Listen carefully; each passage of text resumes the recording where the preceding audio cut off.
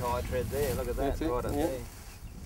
One of the negatives of taking over this side is it's on the old 5-foot row configuration. So you can see up here is one of the tractor tyre marks, possibly more than likely from the harvest operation or harvester, and we've got an easy 1.2 metres worth of traffic zone, and you can virtually put your hat over the area that hasn't been run over during a harvest. So this has been the rationale behind adoption of controlled traffic, is to constrain our traffic to here and give us a 1.2 metre wide bed to be growing cane on, and leaving 600 mils for the tyres to be trafficking on.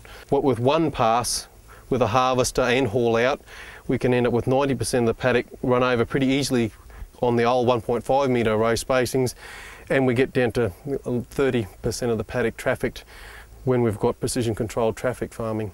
So that's the rationale behind changing the system. You can see here we've got nice earthworm casts and relatively good aggregation of the soil underneath the old trash blanket, but all that's been negated by all the traffic that's gone over it. So we realise we need traffic in the system, but we need to constrain it to as small of area as possible so we can maximise the area for plant growth.